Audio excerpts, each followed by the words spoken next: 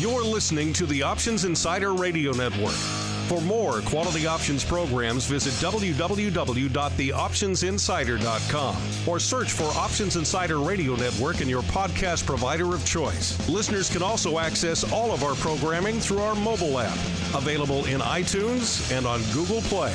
Don't forget to follow along with your favorite programs and submit your own questions for the hosts at twitter.com/options, facebook.com/theoptionsinsider, or via questions at theoptionsinsider.com.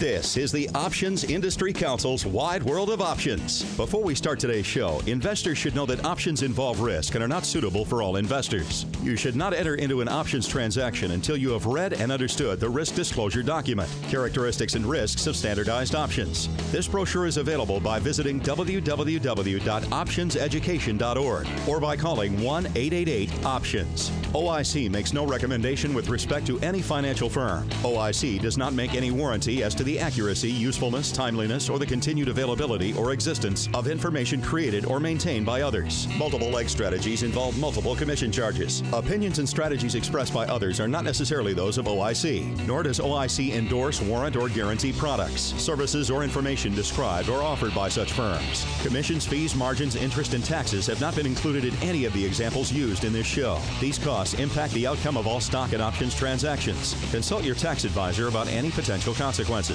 None of the information presented in this show should be construed as a recommendation to buy or sell a security or to provide investment advice. Welcome to the Options Industry Council's Wide World of Options. OIC was created in 1992 to educate investors and their financial advisors about the benefits and risks of exchange-traded equity options. OIC offers a variety of resources to those interested in learning more about options, including live seminars, webcasts, and podcasts. Check out www.optionseducation.org for more information. Now here's your host, OIC's Director of Retail Education, Joe Burgoyne.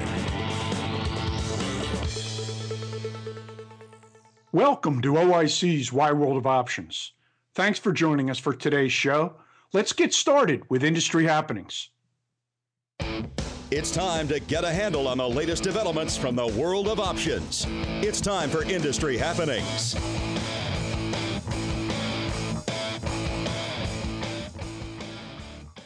In today's industry happenings, I'd like to get you up to date on the NASDAQ purchase of ISE, the International Securities Exchange. On June 30th, the NASDAQ did acquire the ISE from Deutsche Börse Group. The acquisition included 3 U.S. options exchanges, ISE, ISE Gemini, and ISE Mercury. That reduces the number of option exchange parent companies to 6: NASDAQ, CBOE, NYSE, BATS, BOX, and MIAX. I'll offer a brief history of ISE in today's Looking Back segment. That's it for today's industry happenings. It's time to break down the latest option strategies. It's time for Strategy Spotlight.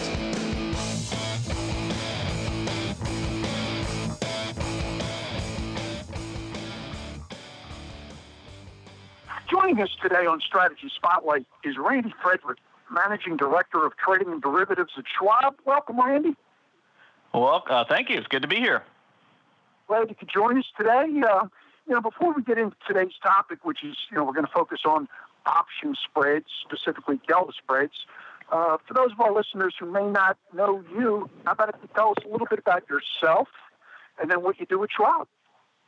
Okay. Well, I've been in the industry for a long time, about 28 years altogether, and I've spent the last 23 of those at Schwab. Options in some manner have always been an area of focus for me.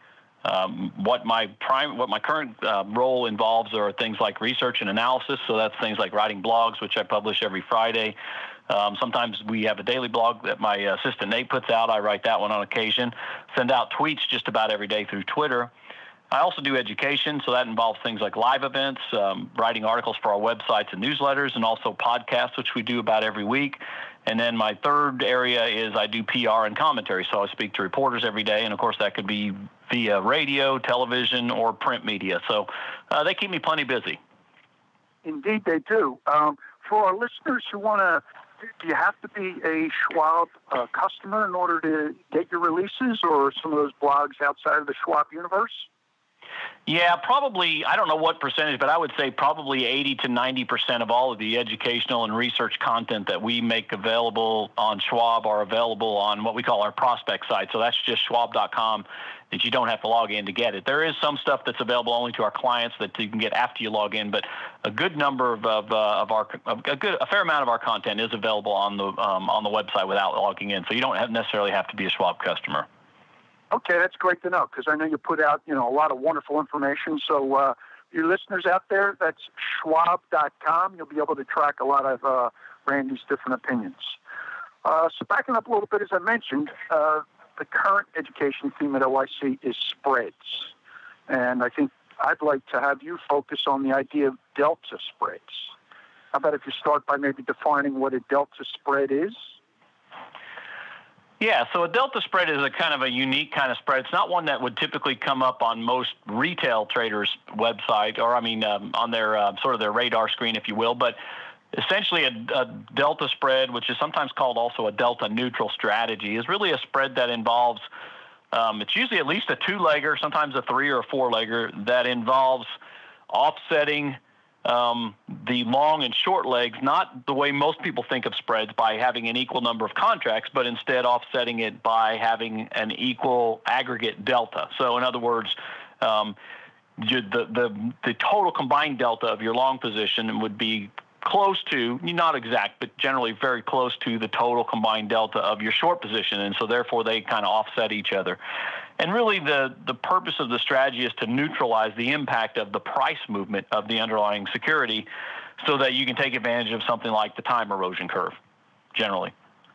Okay, so that's delta neutral spreading. But if you're offsetting the time decay, how are you making money? Well, you're not offsetting the time decay. You're offsetting the impact of the price change. So your time decay is actually where your money comes from. So a good example would be, say, a calendar spread, right? If I did an at-the-money calendar spread where I sold a front-month option at the money and I bought one that was 2 or 3 months out at the money, the deltas would be very close to 50. So one's going to be long 50, the other one's going to be short 50. So they essentially neutralize each other. And then I just sit there and do nothing. And then what happens is, assuming that the price of the underlying stock stays relatively flat, the time erosion curve of the short option is much steeper than the time erosion curve of the long option. And as the time erodes, it takes away value of both options, but it takes away value on the short option much quicker. And so therefore I benefit from that time decay curve. Okay, that makes perfect sense. So, from a delta neutral perspective, are there other spreads that you consider from a delta neutral perspective?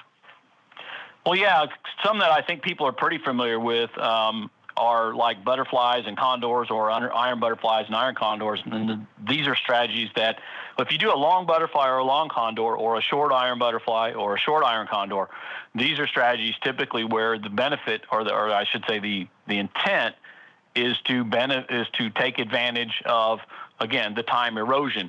Generally, you put one of these strategies on when the stock price is pretty much right in the middle of all of the strike prices that you're dealing with.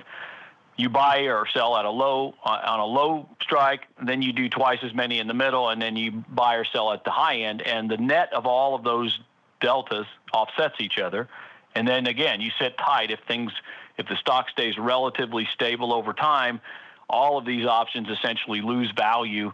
And because you take in a credit up front, then at least on an iron, you would take in credit up front, then you get to keep that credit. If you do a traditional type, then you end up at the end with options that expire, but then the ones that you're long actually end up worth more than what you paid for them, and you can close those out at a net profit. So again, the whole benefit here is to try to take price movement out of the picture and just take a benefit from the time erosion. And how about the risks associated with these spreads? Are they even in terms of the number of contracts you're long and short, or are you long more or short more contracts?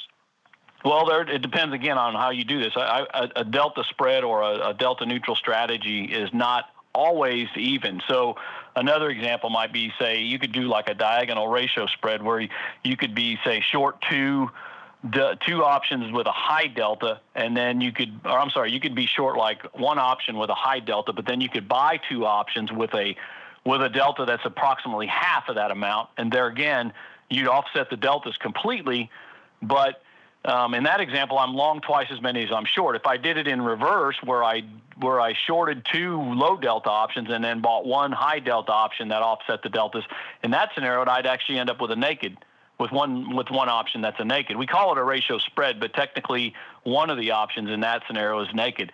So it is possible in a ratio scenario that you could be exposed quite a bit because one was naked. Now, if you're talking about a traditional condor or butterfly, then no, you've got the same number of long and short, and overall, like any other spread, the benefit here is that you can always calculate that maximum gain and that maximum loss before you get into it. So your risk is defined ahead of time in those scenarios. And that's the condor, the iron, or the butterfly. But let me go back to that ratio diagonal you spoke to, because once we start talking diagonals, you talked about naked. That's where we can potentially get into a lot more risk. Can you speak to that a little bit? Yeah, so a couple of things. First of all, most brokers like Schwab have different levels of option approval that they'll allow their clients to trade at. So, for example, things like covered call writing or buying a protected put is pretty low level generally.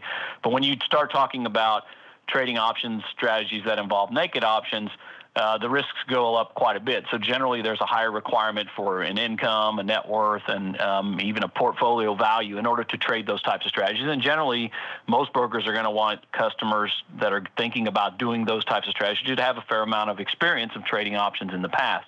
Because, again, an option can be a very safe instrument, but it can also be very dangerous if it's being traded by someone who doesn't fully understand the dynamics, and that's where you have to be careful. When you trade any option that involves a naked call, you've got a potentially unlimited amount of risk. When you trade a strategy that involves a naked put, you've got risk all the way down to zero, so it's pretty substantial there as well. Again, to me, to some extent, calling this a spread is a little bit of a misnomer for someone who's not familiar with them, because generally you think of spreads as being offset by having an equal number of long and short, but ratio spreads are the one exception where that's not the case. And, when it comes to spreads, do you, have a preference, especially in this delta neutral space, in terms of the type of spreads that you prefer to do?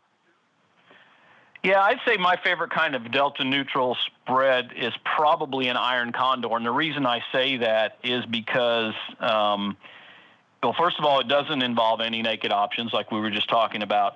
And second of all, unlike a traditional butterfly or condor or even an iron butterfly, this strategy is one where you bring in a credit up front, and if the strategy plays out the way you hope it will, in the end, everything expires worthless, and you don't have any long positions that you have to dispose of. You don't end up with any long or short stock positions, nothing. You just basically don't have to do anything. All the options essentially expire worthless and disappear, and then you just keep the credit that you got paid up front. That's the unique benefit of that particular type of four-legger, is that it requires the least amount of maintenance at the end, if you will. You don't have to do anything at all. If it all plays out right, then you don't have to do anything. And if it doesn't play out right, walk me through, maybe a hypothetical example, just so our listeners know how to react and what to do. Right. So the whole point in these types of strategies is for the stock underneath, or the ETF, I guess it could be, to remain relatively flat. If you have a sharp movement in one direction or the other, one side or the other of your condor could end up in the money, and you ultimately end up there's two possible scenarios. You either end up where the stock moves up to where it's in between a long and a short leg, in which case you're going to end up with either a long position in the stock or a short position in the stock that you have to then close out in the market. Or if the stock rises enough to be above both sides, or both legs on one side or both legs on the other side, then you end up essentially acquiring a position and then having it closed, having it assigned and taken away from you at the exact same time at expiration, in which case you don't have to do anything there either, but you end up with a net loss. That's the thing. If your goal is for the stock to stay stable to hit your profit margins, if the stock moves too far up or too far down, you end up with a net loss. It's probably almost better in some sense to have it go way out of the money in one direction or the other, so then you're just done with it, even though you're taking a loss, because then you don't end up stuck with a position. this is where I think it's kind of critical on these strategies, is that you should always calculate how much you could potentially lose before you go into any of these, and you should be comfortable with what that amount is before you enter these positions. Because in most cases, with most spreads, and these are no different, the majority of the profits oftentimes don't come until you get very close to the end. So you're most of the time going to want to hang on to these until they hit expiration or close to it. Good advice there, and that actually dovetails into the last thing I wanted to ask you, Randy, and that goes to the amount of time that you leave your option positions on, be it individual positions or spreads. Do you have any recipe, or is it kind of a, as you go type approach? Because as we know, options expire. So, do you have any insights on that? Yeah, I do have kind of a sort of a rule of thumb. I mean, most of the time, as I said, I allow the spreads to run their course until expiration. But my rule of thumb is essentially, it's a pretty simple calculation. I basically take I divide the maximum gain, and again, you can calculate that ahead of time, by the timeline of the strategy. In other words, how much time do I have until the expiration?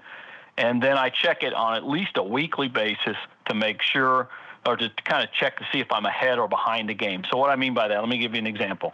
So let's say I put a spread on. Yeah, let's say I put a spread on, and the plan is the maximum gain is $400, and the spread's going to last for 4 weeks until expiration. Each week I take a look at it, and I see if I'm ahead or behind the game. Sometimes you get a certain spreads, you make money if the stock does move. Others, you make it if it doesn't. So what I do is I take a look at what the pricing is to close out the spread after the first week. And if after the first week I'm up $300, I'd close that spread out in a minute. And the reason I say that is because I've waited 1 week and I've made I've waited a quarter of my time, but I've already made 3/4 of my money. In that case, it doesn't make in that way it doesn't make sense for me to wait another 3 weeks to make an extra 100. I'd close that one out. On the other hand, if you check the spread after 3 weeks and you're only up 100, then you have the potential to make the extra 300 after 1 more week. I'd wait that one out. The third scenario, of course, is after 2 weeks you're up 200. That's a coin flip. You decide whether it's worth the risk. Because the thing is about a spread and any other strategy really is that just because you're in the money right now doesn't mean that that's going to stay that way. It could change. The price could move big. And when you get big moves in the market like we've been seeing here lately, you're in the money today. Tomorrow you're out of the money. If you can take some money off the table, a lot of times it's a good idea. But that's kind of the rough rule of thumb that I use. But the goal, again, typically is to wait until expiration, and that way you can hit the max profit. And how about on the flip side, if the spread's going against you? Now, granted, in a lot of those scenarios, you had your max loss. But let's say, you got a 4-week trade and you're 2 weeks in and you've lost X. I mean, do you have a stop loss in terms of, cutting losses? Yeah, that's kind of a personal preference. I generally don't. Like I said, I calculate the maximum loss before I get into the spread. I decide that I'm comfortable with that amount. I realize that if it doesn't play out like I think that I can hit that max loss, then my goal is to just hold it till expiration. Because again, I might be underwater 3 weeks into it, and then all the profits come in the 4th week and not only wipe out the loss, but get me into the gain. If you close out early, you miss that opportunity. If you put on a spread that you're not comfortable with the max loss, you're probably taking on more risk than you ought to. Now, maybe your opinion on the underlying changes over time. If that happens, maybe some news comes out, there's an earnings report, whatever it might be, that changes your whole perspective on the stock, and you don't think that what you originally thought could happen now, well, then maybe it does make some sense to take it off. But assuming that your perspective on the underlying is the same now as it was at the beginning, generally, I don't close out early for a loss. I'll close out early for a profit. Rarely do I ever close out early for a loss. Randy, that is just a wealth of information. Under 15 minutes. I mean, the beauty of these online shows is that our listeners can go back because, you offered an awful lot. All great information. It's great to have you on the show. And any closing thoughts for our listeners? I don't know. I guess the question that I often get is, do I prefer spreads where I pay money up front or where I get paid up front? Personally, I'd always rather take a credit in. And the reason I like that is because it's a more passive strategy. I think we're all looking for things that we can profit on that we don't have to keep an eye on really close. I don't want to go out and play golf and come home and find out I lost a ton of money, or be on an airplane, which I am a lot, and find out when I get off that I got clobbered. Spreads that pay a credit up front generally are passive. You sit tight and you wait for time erosion to work in your favor, because it's important for people to realize, and this is something that new option traders learned the hard way. Time erosion can be your friend or your enemy. You want it to be your friend, and the way you want it to be your friend is you want to put on strategies that as time goes away, it works to your benefit. So a credit spread of any kind typically is a better setup from my perspective. Randy, our listeners can find you at schwab.com. I can't thank you enough for all the great information. Hope to see you on the road before too long. Joe, it was my pleasure. It's time to meet the movers and shakers from the world of options. It's time for Profiles and Perspectives.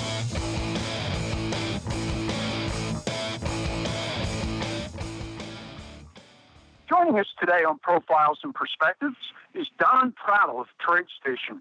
Don, thanks so much for joining us today. Hey, great to be here. Thanks for asking. As we were just mentioning a few minutes ago, it's a great day in the market and a great day for options traders. They're always good days for options traders. I couldn't agree more, having spent 20-plus years on a trading floor in Philadelphia. But how about if our listeners maybe aren't so familiar with you personally, and I'm sure many of the listeners are with TradeStation, how about if you start by telling us how you got into this business, Don? Well, actually, it's kind of I won't say by accident. Back in the 80s when I graduated from college, I had some friends that were already employed at the, fledgling CBOE. It was kind of early in its development stage at that point, and I went there for a summer job. I had graduated with a history degree. I was planning on teaching at a secondary school somewhere in the Chicago area, and ended up making a career of it. I actually never looked back. Started as a runner on the CBOE floor, moved up to handling institutional orders on a major wirehouse desk, and then actually spent some time in the CBOE marketing department in the 80s as well as the member firm relations manager. And that was a lot of fun, and it got me out into the nuts and bolts of the industry, meeting sales reps in their branches as they and helped them, assisted with them, along with some CBOE members. We had this program called the Branch Visitation Program, where we would actually go into branches and do seminars for brokers and public events as well. I went back to the trading floor in the 90s, working as a floor broker for a couple different entities, and straight through into the new century. Everybody survived the millennium problems that we expected we didn't get, and of course lived through a couple of crashes along the way in the World Trade Center crash of 2001 as well. Now, after that, you probably all of us from the trading floor perspective ran into the competition with electronic traders, electronic trading systems, electronic brokerage. And so I decided if I couldn't beat them, I was going to join them. And I've been working for online brokers since 2005. A few years back when my friend Dr. J, John and Jerry, and started the Trade Monster, and I'm going to plug that a little bit because it's no longer a label that competes with anybody these days.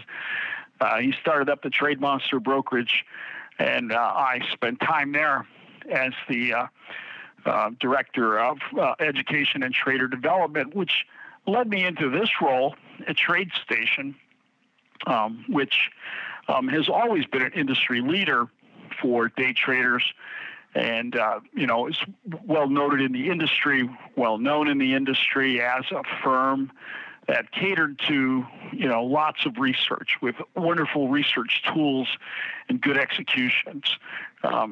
My role here is to dive into the lower echelon of the retail market and try to make make the trading platform less daunting. I'm sure that all of you in the industry have had problems, getting people to jump off into the mix. All of us from trading floors know the hardest trade to make is that first one. So we're trying to work on some programs here that are going to help our customers be comfortable with the trading platform and the marketplace in general. There's a lot of really good education programs in the industry. Third-party educators that are not affiliated with brokerage houses do a great job of preparing people with understanding the intricacies of trading strategies and how they, what market situations you employ them in. What we find is that sometimes customers just need a little more encouragement. And so we've begun to ramp up our strategy here on making people comfortable with our trading platform. Well, I couldn't agree with you more. That first trade is so important because, investors can study for days, months, years, but boy, that learning curve just increases exponentially if you put on that first, options trade. So tell me a little bit about how you are, getting people and investors to that point, Don. I've had success in the past, as I mentioned, with my experience in the wirehouse, where back in the 80s, where we realized that compliance offices made options trading less, not very desirable for stockbrokers to recommend for their customers. Branch managers who controlled order flow or broker activity were pretty much of the opinion that options didn't pay enough commission to the brokers, and it accounted for an awful lot of the branch's compliance problems. We know that options have evolved and become more of a staple in many folks' trading strategies in these days. But there is some the idea, I think, still persists with retail investors that they'd like to be a trader, but they are not sure that they might think it's too complicated for them. I do some college adjunct work in the Chicago area, and I find that students have really no idea what options are. So when we introduce that topic in different classes, business management and different finance classes, we try to bring about some real world experience for the students. So that's one way that my personal mission brings is trying to create more options traders. But here at TradeStation, what we've employed and what will begin later this month is our I Want to Be a Trader program, where we're going to use some great industry talent in helping customers move into this idea of using more, different products, that not being so concerned about that, helping them find some trading opportunities and using our tools to analyze the markets and execute options orders. And how about, for our listeners who, have no intentions at all to becoming, like a full-time options trader, the old nuts and bolts income generation, maybe risk management, are there any special approaches to giving them the confidence to take that first step? Well, we've ramped up our education effort, as I said here. We've always been a leader in the education of traders, but we want to focus on those traders that might be hesitant to join the marketplace. We talked to them about, so we've some ideas that I think, work really well, what people can expect as they begin their trading journey. So we've employed some, free events, how to create an option trading plan, how to utilize fundamental analysis to find stocks that are good candidates for trading. Also, and to your question, Joe, I'm playing professor on you, and I apologize.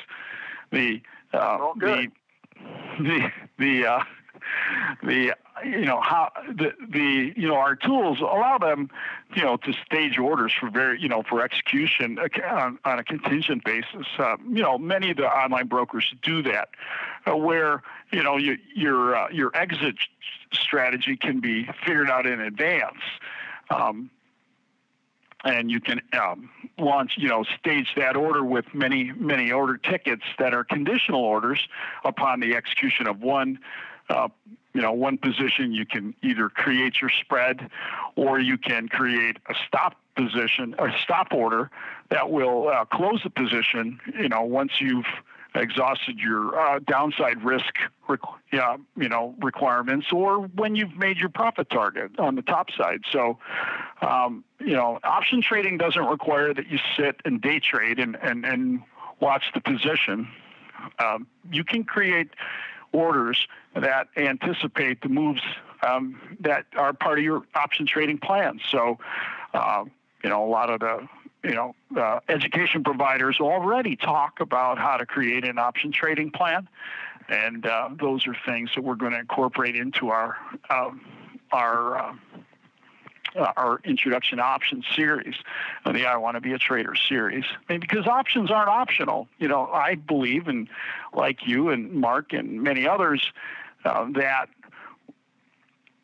they are a reasonable, not a excessively risky tool. They have some risk element, of course, and that's important, but they also can be used to enhance portfolios, and that's what we want people to have, enhanced portfolios. Indeed, and I like to say confusing but not complicated when it comes to options. Because as people get started, it's a different language. It's just like anything else you're starting new. So I am really a big believer options are not complicated, but darn confusing. When you start. Let me change it up a bit, a little bit, Don. In terms of trends you're seeing in the options business for the retail customer, are there certain areas or as they say, trends that you see the business moving towards? Well, I think all of my other friends or my friends at some of the exchanges, especially the futures traders, talk to me about they believe ETFs are, because they sit right between, kind of a hybrid product between a security and a future, but they have the ability to move very quickly during the day. And because they don't trade like mutual funds, they trade all day long. Folks can get in and out of a position in a market segment.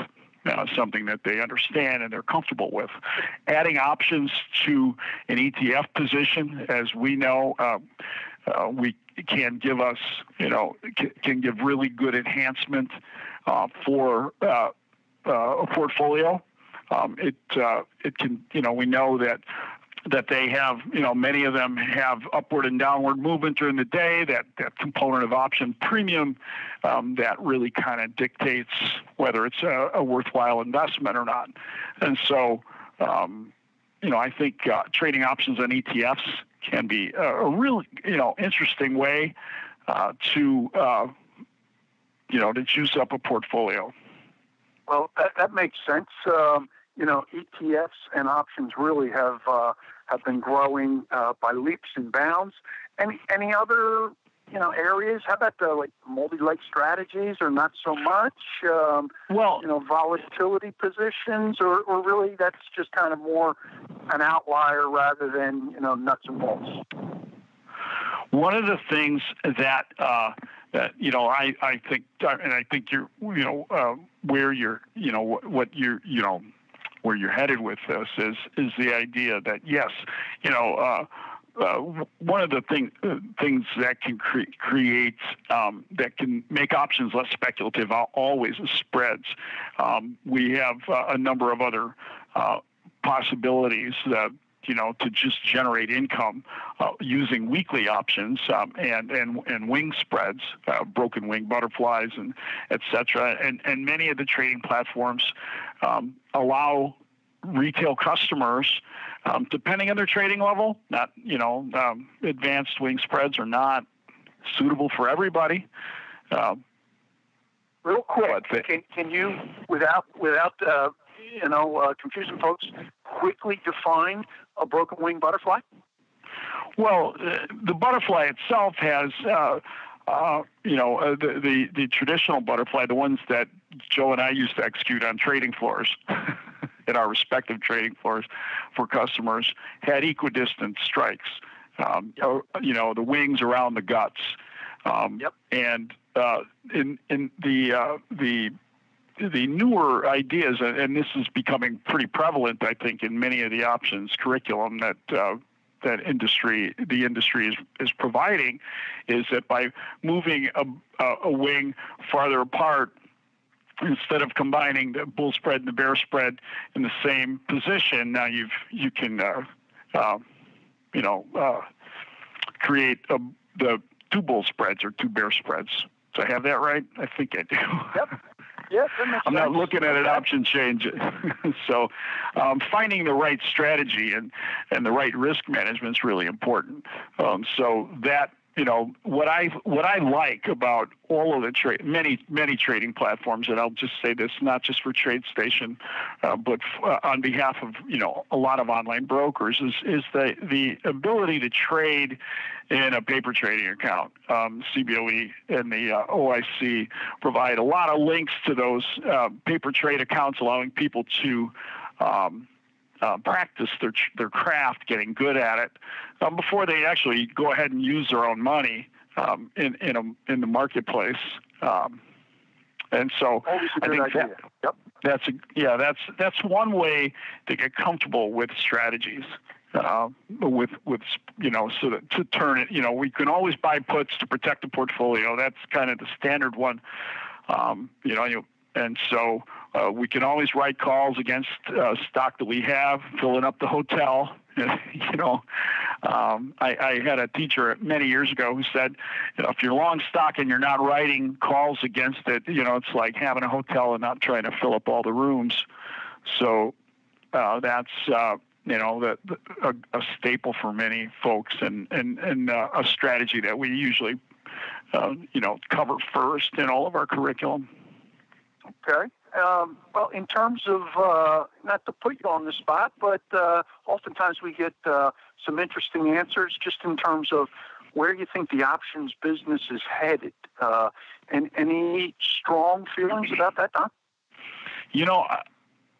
I'm a trading floor guy. I love the idea that, of the cottage industry that we were able to take advantage of here in Chicago. The idea that we have, I think that options have a very important. They'll play a very important role in investors' portfolios, for the foreseeable future. Simply because we've gotten very good at, and all the exchanges, the primary market makers, the specialists in the various exchanges, of keeping our systems up, even though I started to say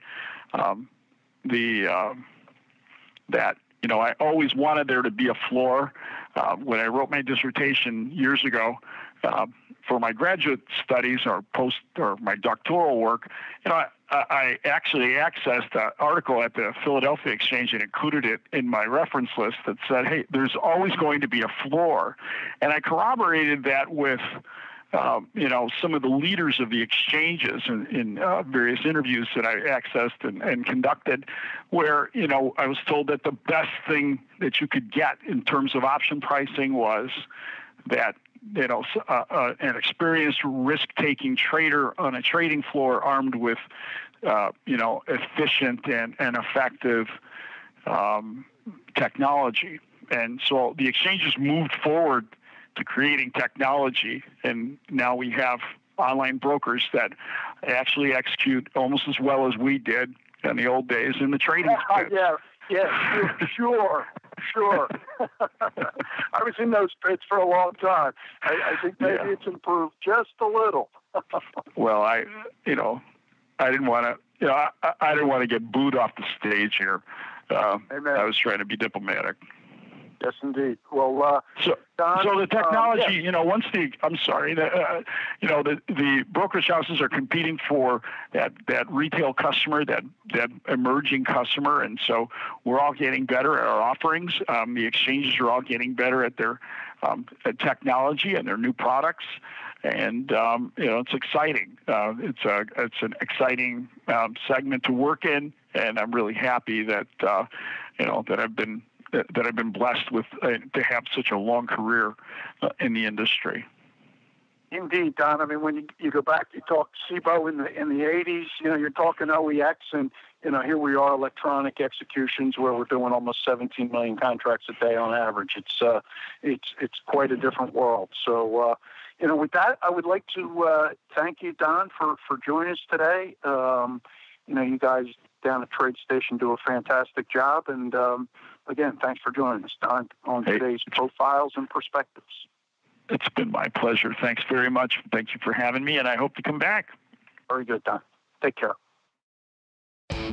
It's time to upgrade your options toolbox with cutting-edge trading platforms, devices, and information. It's time for tools, resources, and good reads.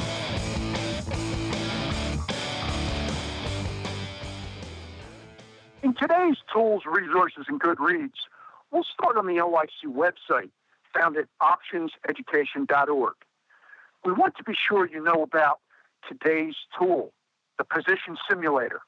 This free tool offered by OIC is one that can really take your trading to another level by allowing you to formulate expected profit or losses over time with a change in stock price, volatility, and days to expiration.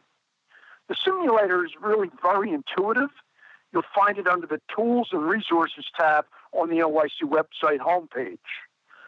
Once into the simulator, enter your positions, both option and stock, if you have any, then see how profits or losses take place as you move the various inputs. It's a great way to develop realistic expectations around your various positions.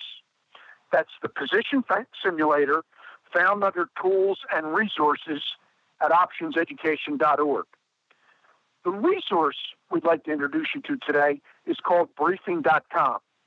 This web-based analysis service is for the active trader and is available for a monthly subscription fee. There are 3 different levels of service to choose from. Free trials are available. And finally, today's good read is a comprehensive guide to strategies and tactics by Russell Rhodes of the CBOE Options Institute. Check it out. Russell does great work. That's today's Tools, Resources, and Good Reads. It's time for a nostalgia break. It's time to take a look back.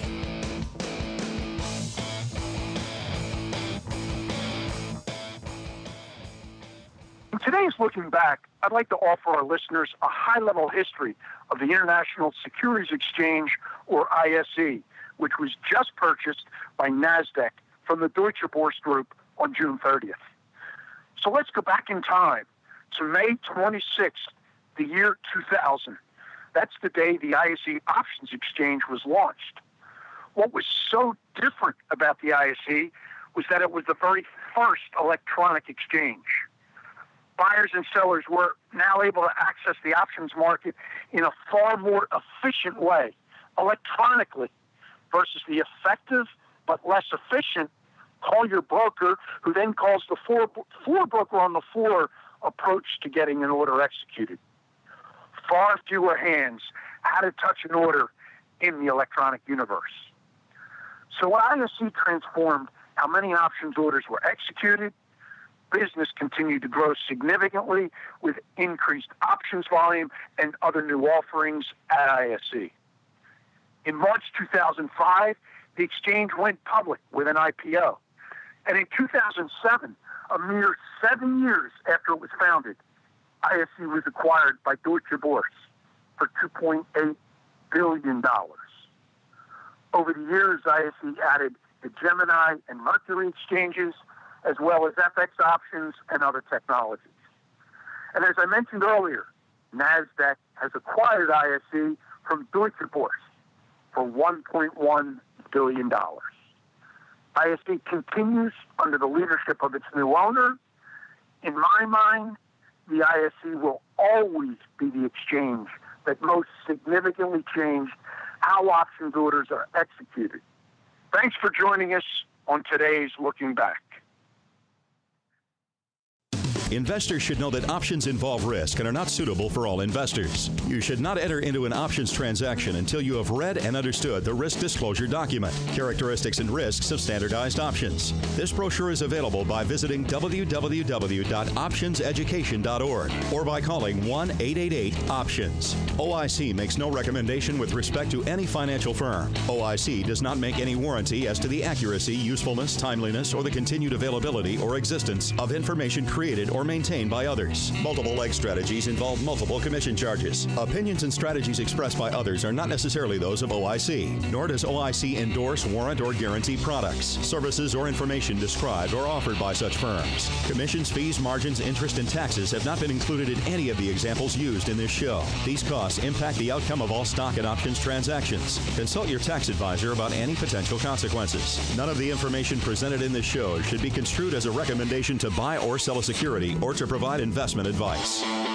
You've been listening to the Options Industry Council's Wide World of Options. If you have questions about anything you heard on today's show, email Joe Burgoyne at options@theocc.com. Or you can call OIC's Investor Services at 1-888-OPTIONS. Interested in connecting with OIC on social media? Like the OIC page on Facebook. Follow them on Twitter at options_edu. Or join their group on LinkedIn. Thanks for listening, and be sure to check out our next episode of the Wide World of Options.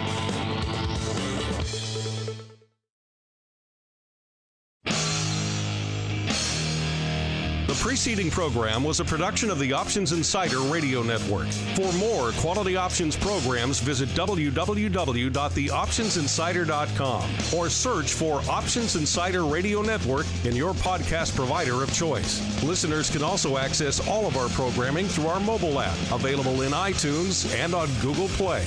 Don't forget to follow along with your favorite programs and submit your own questions for the hosts at twitter.com/options, facebook.com/The Options Insider, or via questions@theoptionsinsider.com.